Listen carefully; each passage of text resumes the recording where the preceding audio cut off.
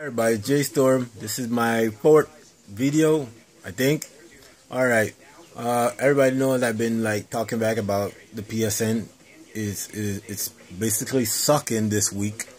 I don't know how long it's been sucking. I haven't been playing the PS4 that much. I just wanted to download some two games. Okay, I had these two games. Planet Size 2 Close Beta 2. I paused that because I didn't want to download it yet. So I was downloading Driving Club, and it seems like it's completed, right? It looks like it's complete, but it's not. There's actually some more stuff that I'm updating. Okay, I go into download. Okay, you can see there. My update file hasn't completed.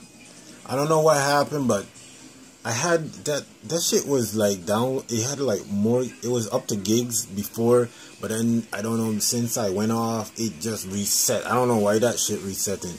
And for some stupid reason, it's saying 99 plus hours left. Are you kidding me? That gotta be an error problem. And I'm up to I can't say it so well. Let me see, 5.613 gigabytes. Now look how much I got away, and you can tell the numbers are not running that fast. And that shit actually says 74 hours. I don't know what's going on, but I don't know. It's doing that. It's even a PlayStation Store is acting up too. I show you guys the PSN now. Look at this now. Check this out. Now remember, this is PlayStation 4. It's supposed to instantly go to the store. Instantly. It doesn't take long. Not a little seconds. It just instantly goes to the store. And look at that. Now all of a sudden it pops up. It took a while.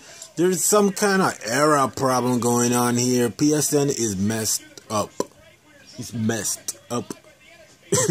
I just cut this a little short, but it's messed up.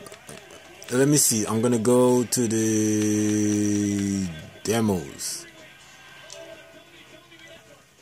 Now normally you always see this shit loads quickly. Look at that. Look at that shit. Now that's a total problem. There's some kind of error problem with the damn network, with the store, whatever. PSN is fucking up once again. There's a proof of the pudding. Bye, guys. PSN suck.